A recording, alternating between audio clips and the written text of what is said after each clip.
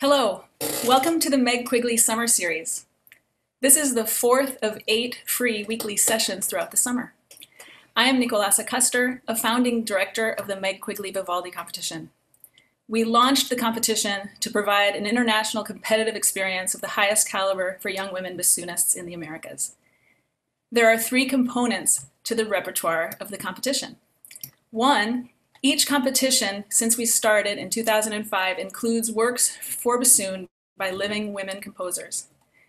2, there's a requirement of speaking from the stage in order to cultivate a commitment to audience engagement and community involvement in the arts.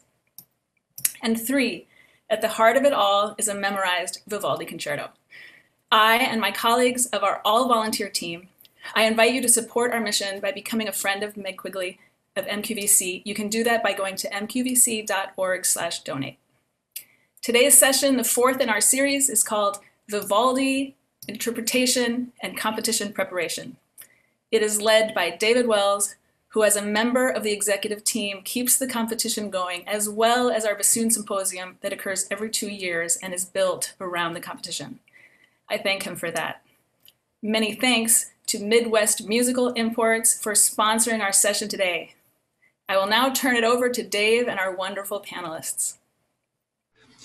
So I'd like to thank Nick for the wonderful introduction and thank my whole team, Nick and Kristen Wolf-Jensen, and Jessica Findlay-Yang, who's behind the scenes today, helping out with chat and Q&A, Ann Shoemaker, Jackie Wilson, Leo Uribe, Sasha Enegra, and everyone who's helped out with this series. It really does take a whole bunch of us to make all of this work. So today, some of you have probably been at our previous sessions, which have all been wonderful and brought to light many things that we all need to be thinking about in our profession and our world.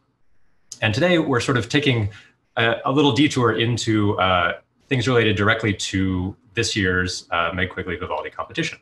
And being that Vivaldi is right in the name, we thought we'd start with that piece. We'll have sessions on each of the pieces in the repertoire coming up in the following weeks, so watch for those. But today we're going to talk all Vivaldi. And without further ado, I'd like to have each of our panelists introduce themselves, tell you a little bit about themselves, and also maybe they can share one of their early experiences with Vivaldi. Why don't we start with Andrew? Sure. Hi. I was thinking we'd do ladies first, but I guess not. So I'm Andrew Brady, principal bassoon of the Atlanta Symphony. I've been principal here since 2016, January 2016. And I guess my first experience with Vivaldi was in high school.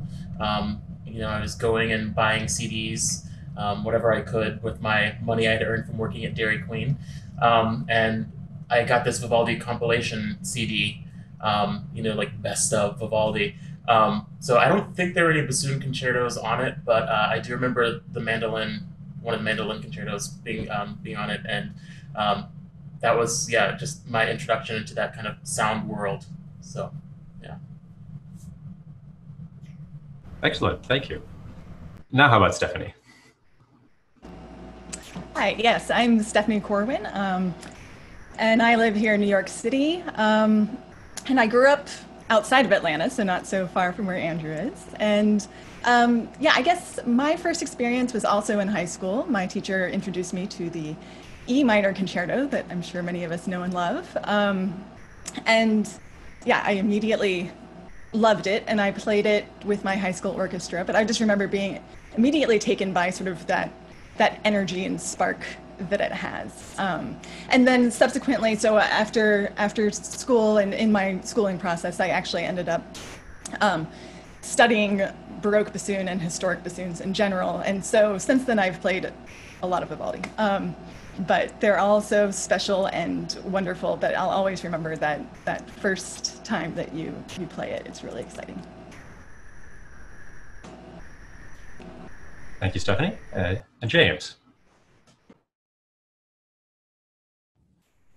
Hi, everyone. I'm James Massal. I teach music history at the Manhattan School of Music, and I'm also a bassoonist. I studied bassoon in college, and my earliest memory of bassoon was Vivaldi was actually playing the F major concerto, which is RV 489, And my high school teacher gave it to me, and I thought, oh my goodness, this is going to take me forever to learn, as I think a lot of people think when they look at a Vivaldi concerto. But it was a great introduction, still one of my favorite concertos, and I like coming back to it. So thank you again. Excellent. So we've got people with a variety of perspectives here. We've all bassoonists. There's sort of a running joke in Meg Quigley that we all introduce ourselves and say what instrument we play, even though it's all about the bassoon all the time. But Stephanie is primarily a historical instrument specialist. You can see her Baroque bassoon behind her, which she'll tell us about in a little bit. And Andrew, of course, as you mentioned, principal of the Atlanta Symphony, playing modern bassoon primarily in the orchestra. And James coming from a historical perspective. So my hope is that we'll get lots of different thoughts and ideas from these different sort of approaches today. Stephanie,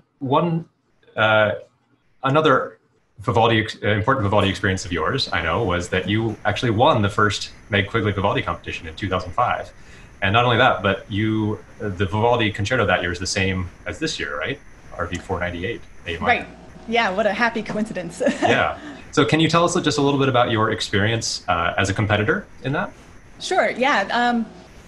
I've been thinking back on that experience a lot lately, and it was such an important moment for me. As a young bassoonist coming up in your early 20s, for me, I felt really uncertain about what I was doing, if I was on the right path. I felt, I hadn't gone to conservatory for undergraduate, and so there was a lot of uncertainty out there. And then to have this competition, this thing to aim for that was this very specialized niche, and it was just for female bassoonists.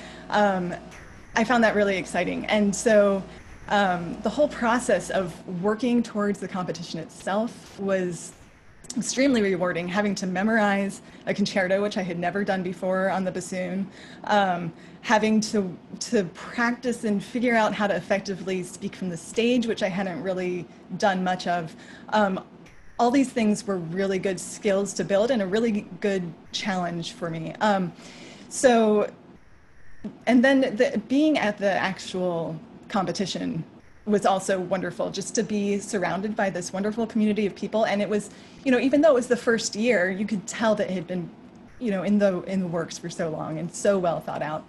And to see, so many female bassoonists really being strong leaders in our field and providing these opportunities for us was really amazing. And also to meet the fellow participants, everybody comes with a different story, and it was just a really lovely experience. And for me, it also was a very affirming experience, because it gave me this extra sort of acknowledgement and confidence about what I was doing, and helped me to think, oh, maybe this is something I can do. Maybe I am sort of on the right path with this whole music thing. Did that experience have any, did that play into your decision to pursue a historical instrument performance? Maybe in a very long and roundabout way, because it was several years later that I came around to studying historical instruments. So I had, at the time of the competition, I was getting my master's at Yale, studying with Frank Morelli, and I went on to get my doctorate at Stony Brook with him as well. And when I first got to Stony Brook, I was with a wind quintet, and that was like my thing. We were busy all the time doing competitions, and I was doing a lot of new music. I was sort of on the other end of the spectrum. And then our quintet sort of dissolved and things broke up, and suddenly I had a lot of free time on my hands. And around that same time, all these people just kept on mentioning the Baroque ensemble that Arthur Haas, this fantastic harpsichordist, leads. And I kept on thinking, okay, I had no particular predilection for Baroque music at that point in my life, but I thought, well, everybody's mentioning it. I have the opportunity to do it, why not? And so I signed up, and I showed up, and I immediately fell in love with it. And so we worked on some stuff, and then a couple months later, Arthur said, well, Stony Brook we have a Baroque bassoon, and you should just learn to play it. So I took it home with me and I contacted Andrew Schwartz, who is a bassoonist here in town, who is now a colleague of mine, and he gave me some reeds and showed me some fingerings, and I just sort of sat in my apartment trying to figure out how to play this thing. And then from there I went to some summer festivals the following summer, and that's where I met Michael McCraw, who later became my teacher. So after working with him, he said, you know what, I know that you've been through a lot of school, you're finishing your doctorate, but once you finish that, come study with me for just a year. And so I took a year and studied with him at Indiana University in the Early Music Institute. And so it eventually came full circle from the competition, but it was sort of a circuitous route. Oops.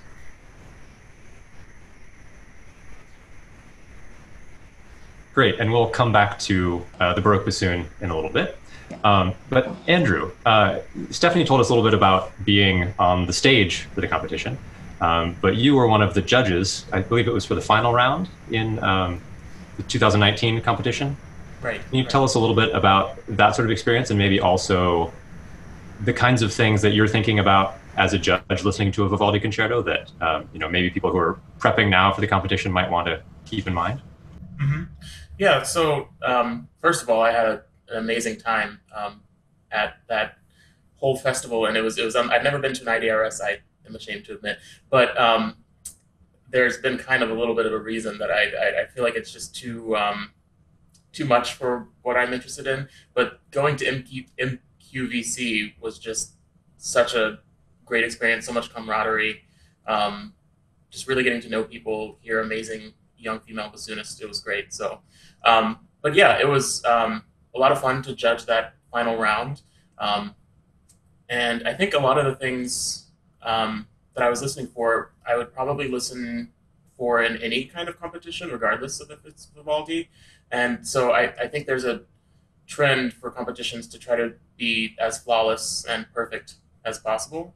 And yes, I understand we want to get to the highest heights of performance, but it has to be able to move people and communicate what the music is trying to get across. So more important for me than flawless technique and amazing intonation is just, are you actually communicating what the music is intended to show? So I think all those performances of the finalists were just so outstanding. But what really stuck out to me was just the people that were able to make the piece their own, but also express what Vivaldi, I think, was intending, and keep it interesting. So it's not just a technical exercise, as a lot of Vivaldi repetitious things. It can be easy to. Oh, there goes the cat. Sorry, she wanted attention. It can be easy to kind of do like a cookie cutter thing, and I think I'm very interested in Baroque performance. I listen to Baroque is absolutely my favorite period, and I almost went into Baroque performance. I was at a point where, okay, do I want an orchestra job, or do I want to maybe go to Europe and study Baroque performance? And it just happened that I ended up getting the job in Louisiana Phil. So I went that route, but I'm still very much into Baroque performance and, taking up recorder. And so for me, I'm just looking, I listened to a lot of historically informed performances. I was actually just listening to one that Stephanie was in the other day. I believe you were playing with Apollo's Fire, is that right? Yeah. And so I was looking up just some different repertoire that I hadn't really listened to before. And it's just amazing to hear how flexible things can be and how inventive things can be. So everybody has an idea of, Baroque being stuffy, old, but it has so much life. I think so much to offer, and you can be extremely creative. So that for me is what I really want to see and hear, is that people are just really going for it, trying to express and communicate, so that it's not just here's another Vivaldi concerto, but like, here's what this Vivaldi concerto is trying to say.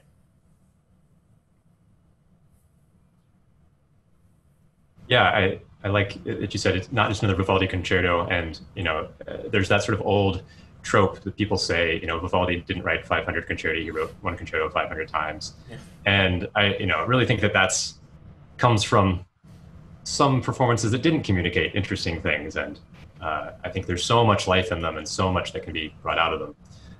And so many great recordings these days that doesn't really hold any water anymore. Stephanie, you were also a judge in 2019, I believe. Do you have anything more to contribute on that topic? I would just like to echo some of the same sentiments that Andrew just stated. You know, and as I will probably allude to later, this idea of just moving the audience, I mean, that is so inherent and crucial and imperative in all the music of this time. So that, to me, you know, the most successful participants that I heard that day were the ones that did that. And they all sounded very different from one another. They did it in different ways. And, you know, they sort of had their own stamp of their own character on it, which was wonderful to hear.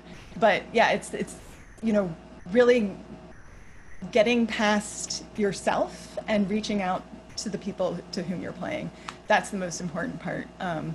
So yeah, it was really special to be back, because that was my first time being back at the competition and symposium since the year that I had participated.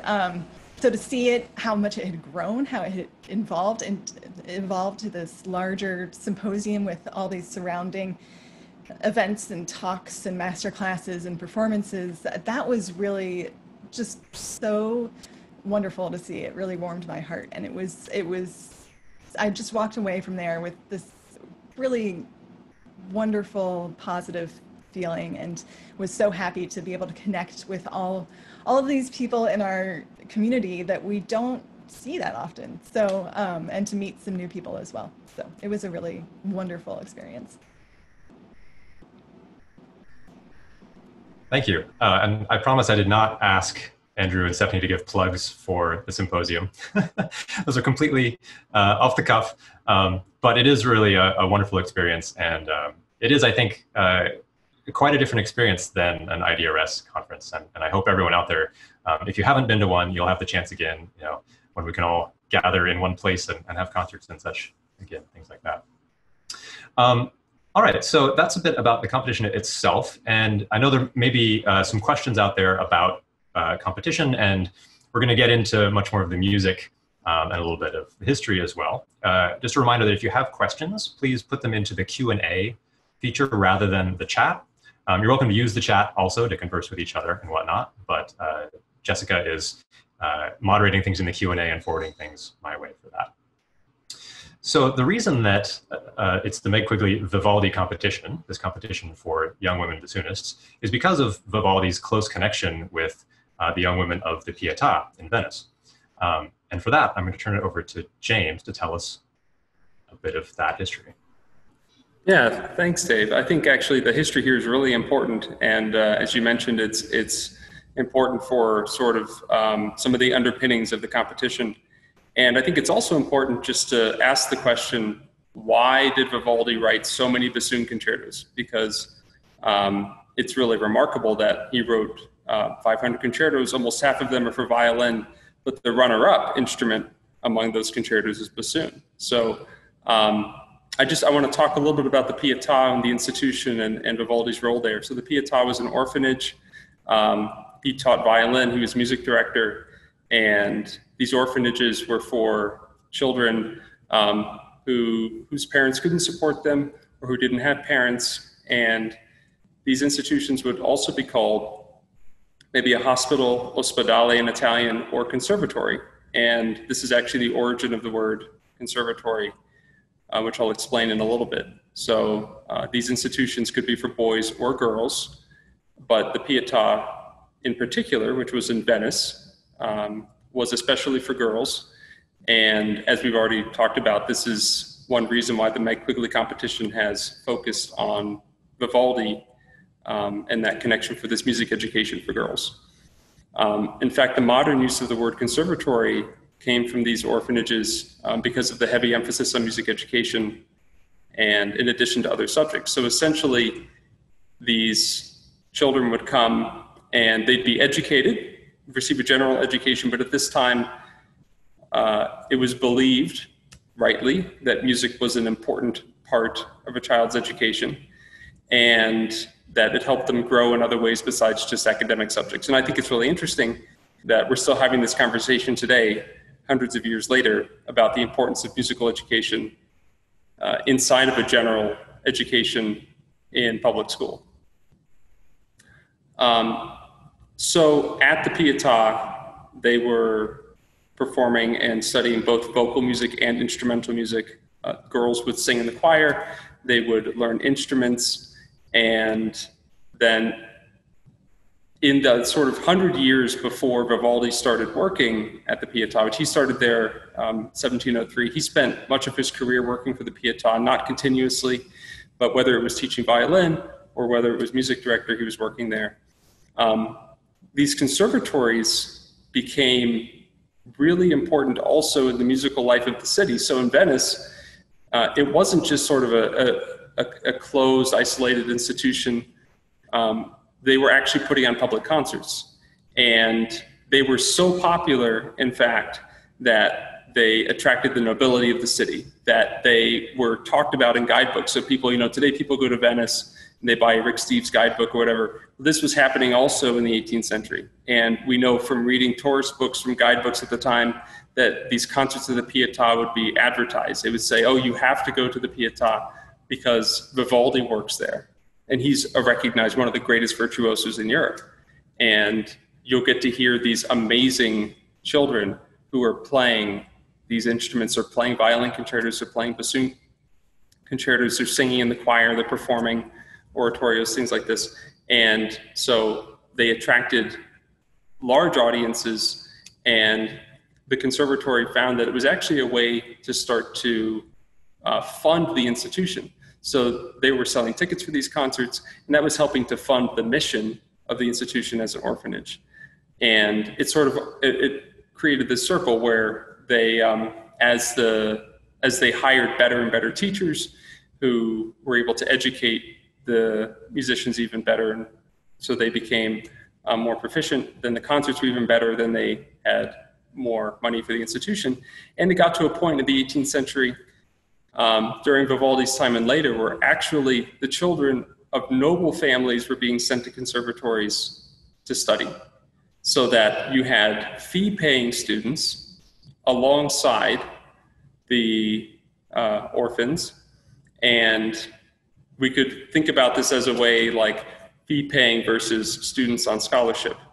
And this is what turned into, later in the 18th century, the conservatory model based on merit and fee that was focused entirely on music education.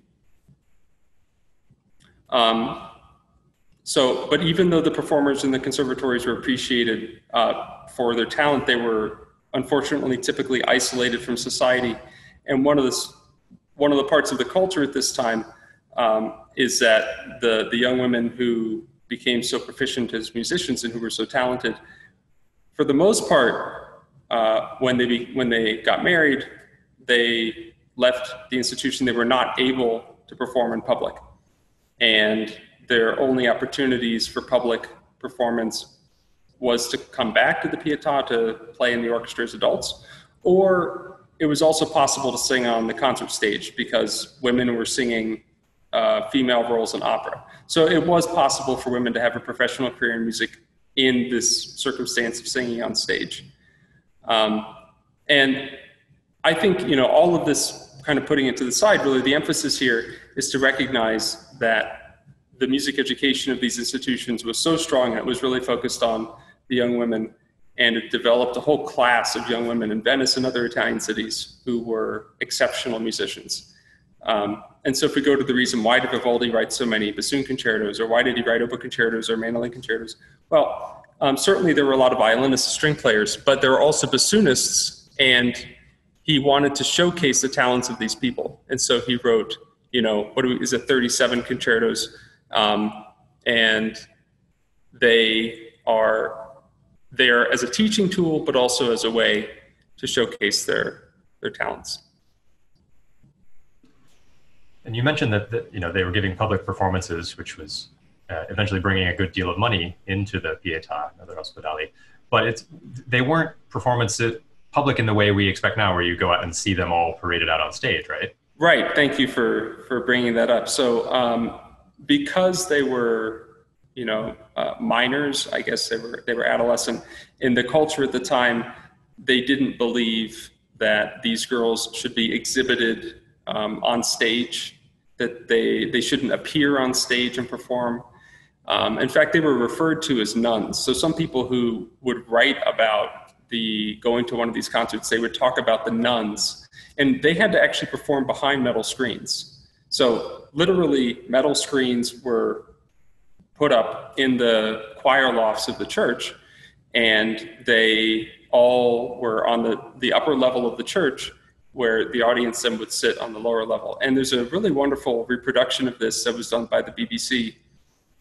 It's a documentary and performance of Vivaldi's Gloria and some other pieces, and you can actually find it online. I think Dave maybe has a link to provide, and I know that he found this before, but it's you can see it really clearly that these screens actually block the view of the spectators of the musicians, and then they bring the camera behind the screen, and you see the orchestra sort of in this circle, and the choir or the soloists, whatever, there also. And the other interesting thing about it is that it mixes the young students who are part of the Pietà with older women who, most of whom graduated from the Pietà, they left when they got married, and they came back to sing. And one of the really interesting things, just, and this is the last comment I'll make, is that in the Vivaldi Gloria, you actually have female singers singing low parts, so singing like baritone parts, because men weren't singing any of the choral parts. Excellent. Yeah, I just asked Jessica if she can find that link and post it in the chat. I have the video. Oh, there it is right there. So take a look at that when you have time. It is really, truly fascinating.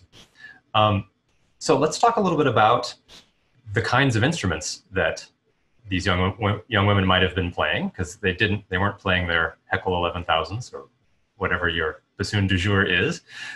You can see Stephanie's Baroque instrument right behind her, so I'll ask her to talk a little bit about that. Yeah, so this is a Baroque bassoon.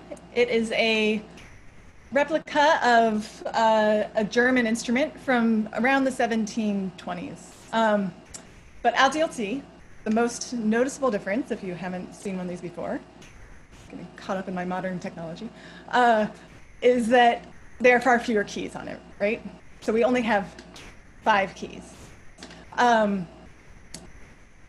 Actually, besides the keys, I would say the most noticeable, the most important difference is the size of the bore. So the whole bore of the instrument is much larger. So that even starts at the reed. So this is my reed, which is, for sake of comparison with a modern reed, quite a bit larger. It's sort of similar in size to a contrabassoon reed. So the whole diameter of the instrument is larger, which creates a different sound. So especially in the lower register, it blends really well with the low strings and the other continuo instruments that you're often playing together with. So it creates this really well-blended, unified sound. And then up high, it gets a little bit brighter, and particularly in French Baroque music, a lot of that stuff is written in the upper register of the bassoon.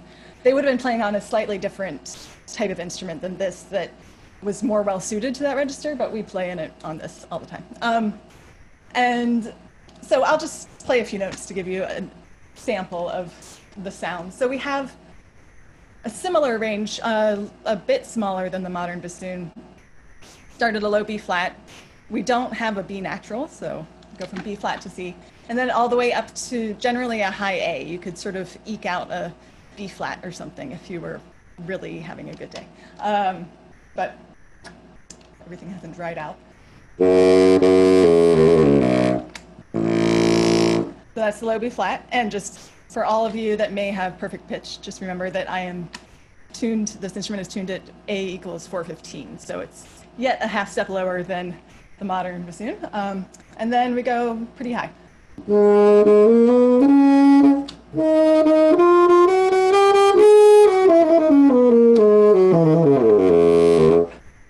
So it had sort of a less focused sound than the modern bassoon. And the main reason for that is, the context in which these instruments were used, in which they existed. This worked really well in these sort of smaller chamber settings, playing in churches. But then as time goes on and the idea of going to a concert sort of evolves, it steps out of being an event in the church or at the court, and becomes more of a public event, and you have larger spaces and larger concert halls. Our instrument has to change to accommodate that, because this is not going to reach to the back of a 3,000 seat hall. So and also the repertoire changes, right? So we get placed in an orchestra, we have sort of more of a soloistic role in the wind section. And so for all those reasons, we need that projection. And you get that projection with a smaller, longer bore and a smaller reed, so that those vibrations sort of travel a little bit faster and further. So that's the introduction to the Baroque bassoon. Excellent. So that pitch difference is something to keep in mind as we get, we may have some demos going back and forth between Stephanie and Andrew in a little bit, and they'll be a half step off from each other. And also, I hope we'll have time to talk about recordings a little bit later, and those will be at various pitches. So don't be alarmed if you start playing along, trying to play along with an A minor concerto, and you're like, wait, this is an A flat, what's going on? It's just a difference in pitch center. So Stephanie alluded a bit to the sort of changing of concert culture, changing of styles, and how that influenced instrument construction. I want to spend the bulk of the rest of the time getting into style and interpretation and all of that. And maybe James can give us a sort of introduction into the general Italian Baroque, where these concertos fit into an overall idea of style, things influencing them. Sure. Yeah, and I want to pick up on something that Stephanie and Andrew both said earlier, and that's that Baroque music is about flexibility and it's about emotional expression.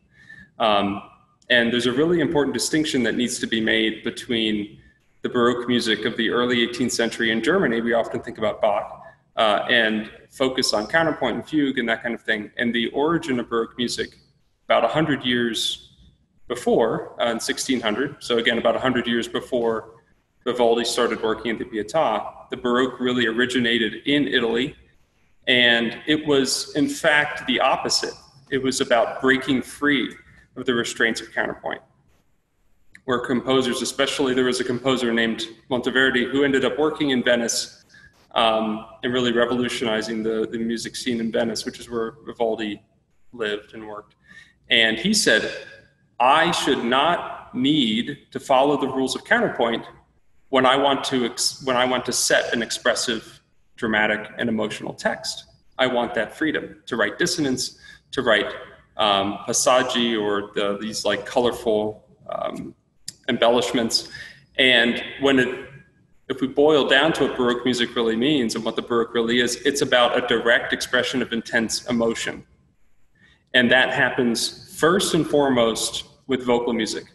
It happened with opera. Opera originated around the beginning of the Baroque period, and it flourished throughout the 17th century, and particularly in Venice. And so when Vivaldi starts his career, opera is the most important genre. And we have to consider, what are the stories that are being set for opera? What's the content of this? In fact, Vivaldi said that he wrote almost 100 operas in his career. It is an astounding number of operas, considering that he spent his career as a music director at a conservatory.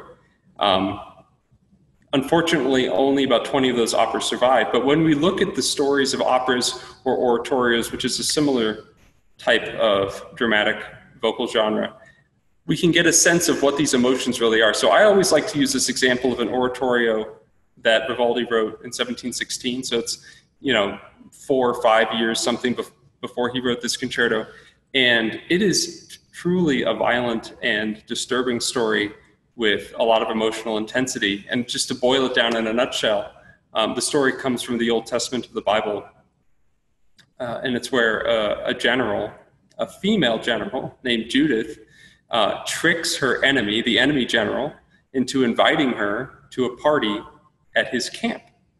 And at this party, she actually takes his sword and she cuts his head off. So she murders him. And this happens not just in the text, but it happens also through the music. So Vivaldi sets this gruesome and intense text with emotionally intense music. And so then when we look at the instrumental music, we need to think that, in fact, the instrumental music is coming from a similar place. The instrumental music is there to express the similar types of emotions, or as we call them, affects, that exist in the vocal music. And particularly a piece that's in a minor key, like this A minor concerto, we can start to make connections to these stories. Now, it isn't always that extreme kind of R-rated violence that we might find. It could also be an intense feeling of love and attraction, or exuberance, or it could be sorrow. But what we have to connect it to is real emotion, and not use vague words like being expressive in this place, but we have to always think expressive of what? And it's common when we learn music to say, well, what kind of story goes along with this piece? Well, and that's actually very appropriate for this kind of music. But we have to say, what kind of story? What stories were they thinking about? And so that's why it's helpful to look, what are some of the operas that Vivaldi wrote? What stories was he attracted to when he wrote the operas or the oratorios? And then we start to see that they're not simple, they're not boring by any means, and they deal with real tragedy and sort of the real essence of life and drama. Yeah, there's so many truly operatic moments in Vivaldi's concerti, in his bassoon concerti. I think particularly a lot of the second movements could be arias, and should be interpreted as such, and get every little bit of emotional content out of them. So let's go from that into just some of the nitty gritty. And I think I'll ask Stephanie first. I think probably for a lot of people, especially when they approach their first Baroque piece, the word that comes into their mind first is ornamentation. And that can be a very daunting kind of topic. So how should people get started with this, or particularly in a Vivaldi concerto or this Vivaldi concerto? Sure. Yeah, so it's very much in the style of the Baroque that they would ornament, and we all know that.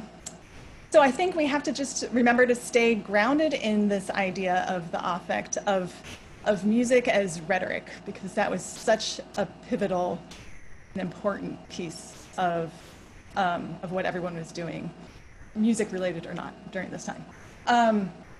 So I think it's easy to be tempted to sort of go a little crazy with ornaments sometimes and think, prioritize them a little too much. So I think always keeping in mind, sort of the essential character of the piece, what it's really trying to say, and how can you add ornamentation to help say that in a more eloquent way. So, for instance, this has been pretty interesting because I'm picking this piece up again. This is my first time looking at it since the competition in 2005. So I have my part here, and it has so many tiny notes written in that it's unbelievable. And that just makes me laugh a little bit because, that's very tempting to do and to plan it all out. But I would advocate the opposite. So I think really first starting with the piece itself, finding what speaks to you about it and what you think it's trying to say, and then making sure to add the ornaments later. They're sort of the frosting on the cake. You don't want to cut into a piece of cake and have it all be frosting. So, so I think it should always be in service of the affect and of the music, and don't be afraid of some, sparse moments. So, for instance, in the second movement of this concerto, it opens with this lovely phrase, and then this sort of second part of the movement, it's very sparsely written. And it might be tempting to sort of create your own music to fill that in. But I think it's actually serves the music better to maintain that dichotomy of this sort of lush opening. Maybe you could see it as something like that. And then this other area, if you're looking at a score, it's around bar 103 or something, that's just a little bit more sparse, and it can still have that same, have a sense of suspense or anticipation without filling it out with notes too much. So I think just making very conscious choices about what you're doing in terms of the ornaments. Thinking about what types of ornaments you're going to use. Of course, there's sort of two categories we can put them in. We can have sort of localized ornaments that are trills, small things, little turns, or we could have larger scale ornaments that might be filling in a scale or using arpeggios, something like that. But really asking yourself, like, why am I putting this and why am I putting it here? Those are always good things to keep in mind. And another good tip that I like to follow is to do a lot of time away from the instrument when you're thinking about this. So singing the part in your head, singing the music, and then just, adding something that feels completely natural. And then sitting, if you sing that and then say, okay, what was that? And try to figure out what the notes were, what the rhythm is. So not being bound to it, not necessarily writing it in your part. I would practice your ornaments as an improvisatory element. And lastly, one other, if you're feeling just completely like a fish out of water, like you haven't done this before and it's completely new, you don't even know where to start or what sort of thing to do, it's really good to just look at the music that already exists. So much of this is already written out ornamentation that he's done for us. So, look at the figurations that he uses, the patterns, and use that as a starting point. So for example, just the very opening, you can just add something very simple, but it's totally something Vivaldi does all the time. So.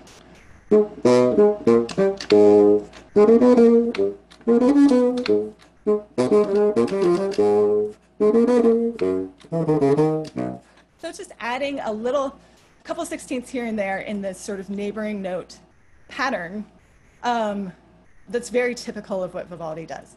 So if you're looking for inspiration, looking at Vivaldi or looking at other Italian Baroque composers is always a good place to start. Excellent. Andrew, what about your approach to ornamentation? Or do you maybe have a different version of the opening that you could play us? Put me on the spot here. For me, coming from a performance type of performance where I'm trying to strictly stick to what's on the page most of the time, I generally do tend to try to plan things out. I try to leave room so that there is spontaneity, because I think that's one of the big reasons for ornamentation, is so that not everything is so strict and there's room for expression and addition. So I try to have options, and actually, just like Stephanie said, what helps me the most is if I'm just walking around the house singing and I do something interesting. I'm like, oh, that sounds really nice, and maybe it could work and fit in this style. So definitely away from the instrument is really helpful. Just singing, and not only for ornamentation, but just any piece you're learning, it'll help really cement your interpretation and give you new ideas. So I do a lot of singing, and then I do a lot of listening to just historically informed performances.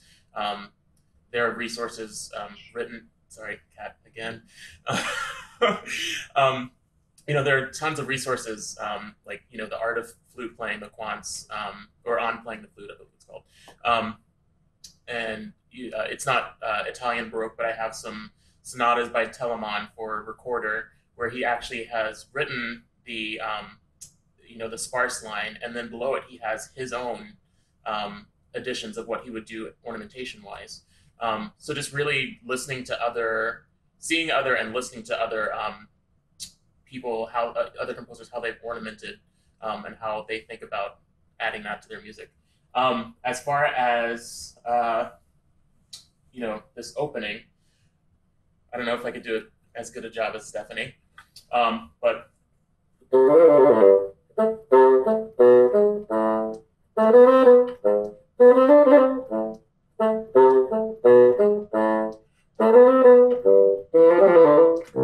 just something. It doesn't have to be much, and I think that's a problem a lot of people run into, is they try to make it as florid and overwrought, and it really doesn't have to be much, just a little spark, you know. And it can be especially useful, like later passages. I'm thinking second movement, where you have this long a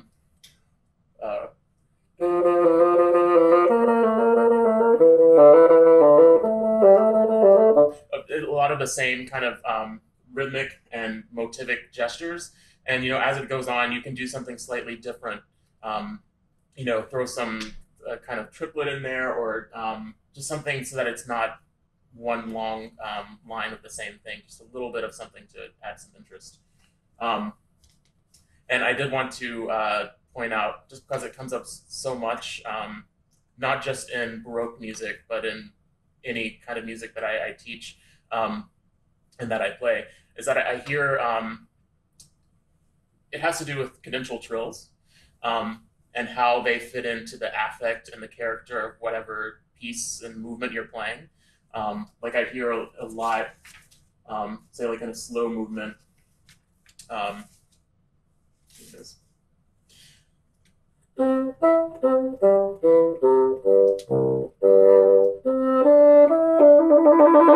And just really, you know, it's spinning, and it's not the character of that movement.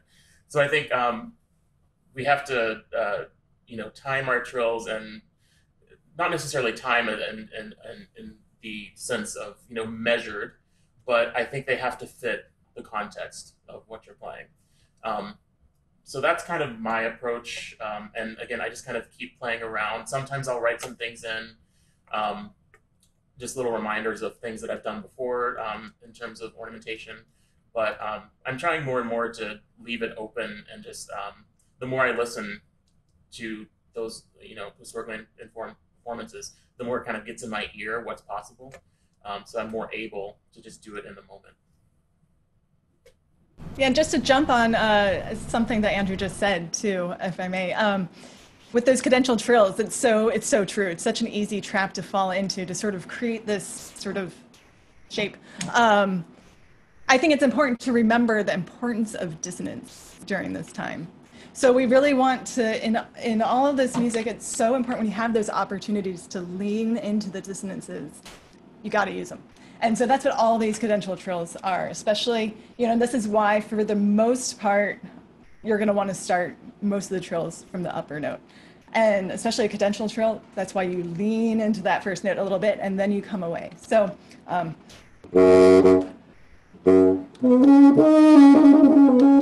so it's a little bit of a different shape than we might have gotten used to in our more modern practice, or when playing romantic music. I mean, what's interesting is to just think about, you know, the music from this time, and then there's so much that has happened between then and now, and all of that music is in our ears. You know, during this point, this was new music for the people playing it.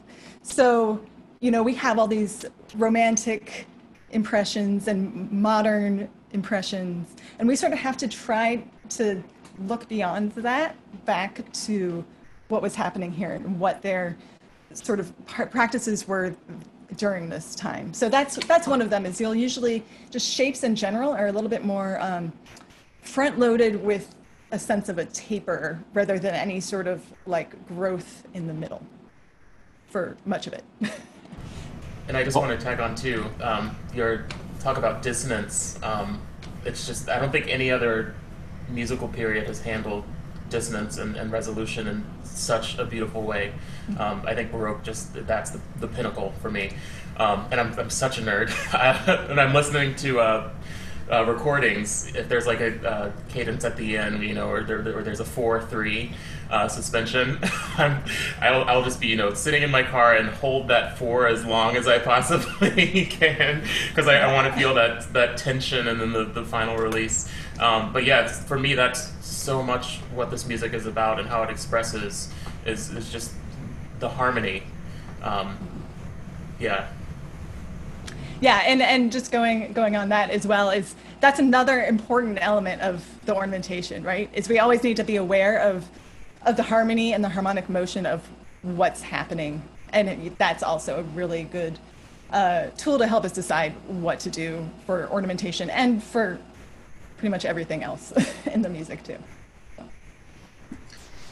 All right, we're sadly running out of time, so I want to hit some questions from the audience, things that get into some more specific elements of interpretation. One, following right on from your trill discussion, a question about terminations of cadential trills, whether they should be a termination, a Nachschlag, or not, or whether it's situational. You give a nutshell answer to that? I mean, I think it's often, it can be held, I mean, I think it's just in the moment, whatever feels right.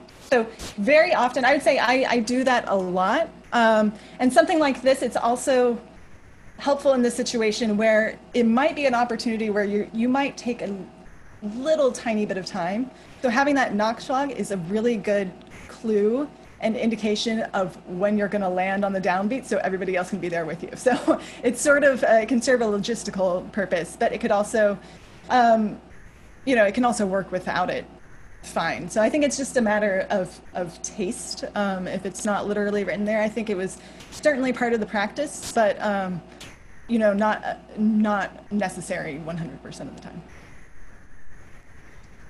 Great, thank you. Here's one from Jackie Wilson, wondering about the use of vibrato. And this may differ whether you've got a Baroque bassoon or a modern bassoon in your hands. Anybody is welcome to jump on this. I'll start and then I'll let Andrew talk about, so we can sort of go forward in time.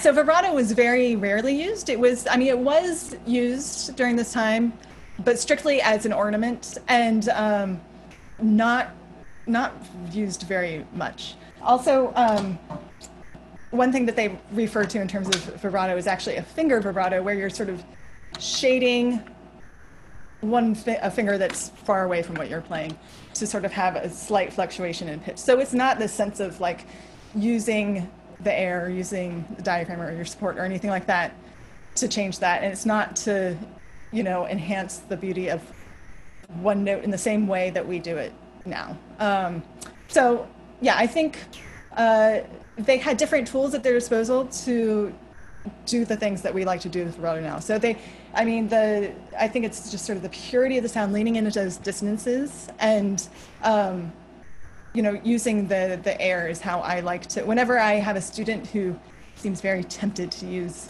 vibrato on the Baroque bassoon, I always just remind them to go with the air and just enjoy the actual vibration of the instrument itself. That's one of the things about the Baroque bassoon is because you don't, like, the bore is just unlined. Everything is just very natural. You can feel this resonance when you play it. It's this vibration that just goes all through you. So I think focusing on that sound is the thing for us. But of course, as the instrument evolves, things change. Yeah, so I try to be very careful with how I use my vibrato, and make sure that it's not an on all the time kind of thing, and that when I do use it, it's to augment what's going on in the music, or highlight, tonally dissonant places, or places where the kind of the arc is peaking. I try to be pretty sparse. It's probably not quite as sparse as a Baroque bassoonist would be, but beyond vibrato, just going to air, I try to be varied with how I use my air, so that it's not just always the same way of blowing. Like I mentioned, I play recorder, and I've been researching into the different articulations, like where in the mouth you're actually tonguing, how you're putting the air behind it, to get the sound and the gesture that you want. And for me, Baroque music is so much about gesture. So that's what I'm focusing on. And if vibrato helps to augment the gesture, then I will use it that way. Yeah, Andrew mentioned articulations, and we could spend a whole hour easily just talking about articulations, but some of the resources you mentioned earlier, like Kant's treatise and a number of other treatises from the Baroque period, really talk about this, often in context of other wind instruments, but it's very applicable to bassoon as well. And that's something I'll recommend for homework for everyone to go look into that, since we can't, I think, get into it in our last few minutes here. So why don't we wrap up with sort of a lightning round? I'll get two questions around. So first, and this will be for everybody, can you give just one sort of preparation tip for working on a concerto specifically, or a concerto in general, or Vivaldi concerto specifically? It could be about memorization, since that's a component of this competition. It could just be about practice, could be about listening, anything you'd like. James, we haven't heard from you in a little bit. Okay, sure. You just mentioned listening. I would say listen to as many recordings and listen to them a lot. It's, sometimes I've heard people say, well, don't listen to recordings because you need to come up with your own ideas. You need to develop your own sense of musical personality and all of that. And it's just, in my opinion, not the way that music has been passed down. It's not the way people have learned music. If we imagine how were the girls in the Pietà learning, they were learning by listening to Vivaldi demonstrate. They were learning by listening to each other. In fact, they acted as mentors for each other. They would play, they would emulate. And so the idea of a style of performance that sort of is passed down for decades at least comes from listening and imitation. So you find somebody that you as a master performer and you want to do the things that they do. Now there's all the technique you have to learn on how to do that, but the emulation part of it I think is necessary. So that's my very brief contribution. Andrew? I guess I'll approach it from memorization, which has not always been my strongest suit. But I would try to, map out the piece, actually sit down, write out the different sections, how it gets from one section to another, the tonal centers, the cells or the themes from each section. So I'd have that mental map going on. And then also, practicing it, not just starting from the beginning, but from different places within the piece. So that's my little thing about memorization. And I'll just add on to that memorization bit too. So like we were talking about before, I think singing is really important. So if you just are constantly having that music in your head, you're going to start to embody that music. And also if you're listening to this style of music, to Corelli, to anything, you're going to sort of gain by osmosis this sort of sense of style. But I think singing is really helpful. I think also another helpful tool in memorization is also being aware of the other parts. So in our case, especially it might be a fun thing to take advantage of during this time when we can't play with other people, is you might want to play the bass line and maybe record yourself and then practice playing along with it. And so that'll help you sort of get your harmonic foundation going. Sorry, just to tag on to that too. A big tool for me for memorization is I practice with solfege all the time. Any piece that I'm playing, I will, if I'm learning it for the first time, before I even I might play through it once slowly, but then I'll just finger along solfege and just do that slowly so I know what's coming up and I'm not just solely relying on fingers. I have the brain going. Excellent. Thank you all. I think for our very last question, it'll just ask you to recommend one or more recordings of this particular concerto. And you don't have to all have different answers, so it's okay if someone takes your answer. Let's go Stephanie first this time. Okay. I really enjoy the recording by Sergio Azzolini. I think he's made a couple. I like the one from, I think, 2003, which has faster tempos. There's one where it's quite a bit slower. And I also want to mention the recording, I think so, yeah. Exactly, yeah. And I want to mention the recording by Michael McCraw, my beloved teacher who we recently lost. But he also has a fantastic recording. There are a lot of really interesting things that he does in terms of like taking time and spots. So that's also well worth the listen.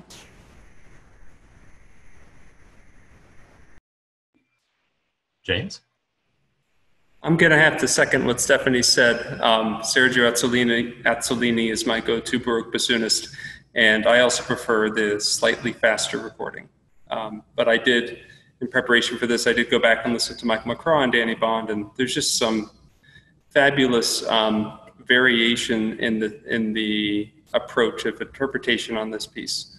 So got to recommend listening to all of them, and then choose the path that you want.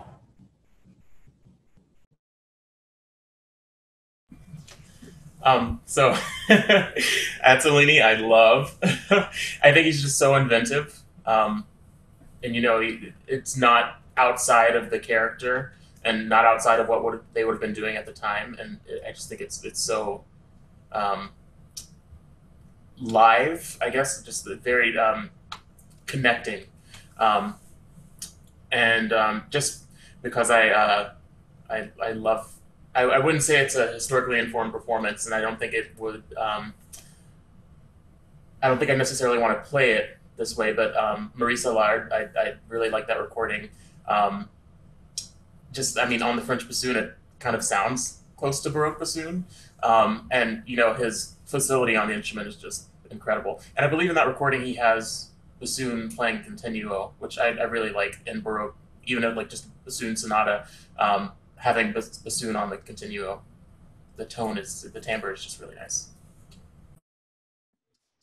Yeah, and I was looking this morning, there are so many recordings of this concerto out there. We focused on the ones on Baroque bassoon mainly, but there are plenty out there on modern bassoon as well, fairly recent recordings. Thomas Ben Kutch, and I'm sure I'm butchering his last name, Nadina Mackie-Jackson, there's a whole bunch out there. So as I think everyone has said today, go listen to a bunch of recordings, find what you like, find what you don't like, synthesize it all, and come up with your own sort of approach.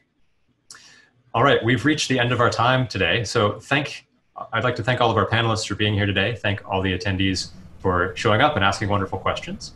I'd like to thank Midwest Musical Imports for their generous sponsorship of today's session. Watch out for announcements about future sessions. The next couple, I believe, will be focusing on previous competitors and what they're up to now and their experiences in the competition and since the competition. So look to social media and join our mailing list if you're not on that already. We're all going to go away from the screen, but I'm going to leave chat up for a couple of minutes. So if you have one last burning question, you might be able to get it into a panelist. But thank you all. Thanks so much. Thank you. Thank you so much.